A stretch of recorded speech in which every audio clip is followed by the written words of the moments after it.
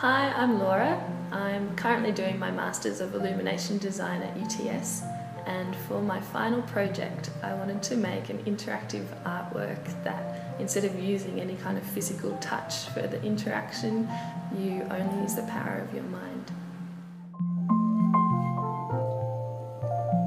I built a large freestanding brain that is made out of perspex and etched with neural networks.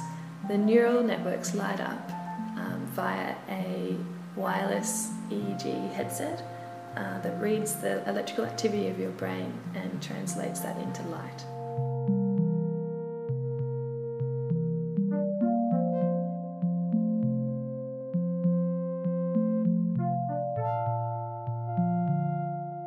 So I've been working with a fantastic software developer, Sam Gentle, who has created a program that processes the raw brainwave data that comes out of the headset so that we can turn it into light or sound or anything that we want to play with.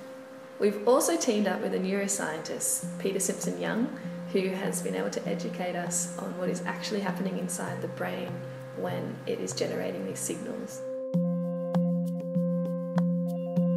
For instance, when you are in a calm and relaxed state, you will generate alpha waves, which we've represented as blue light.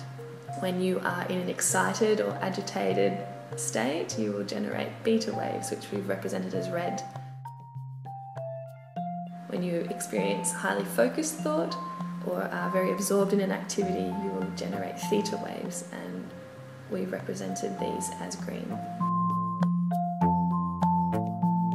What you're seeing is a real-time representation of your own neural activity. This experience of seeing your brainwaves represented on an external object in turn influences the brainwaves that you are creating, which are then again represented on the external object, creating a constantly changing biofeedback loop that is evolving in union with your constantly changing perception of the artwork.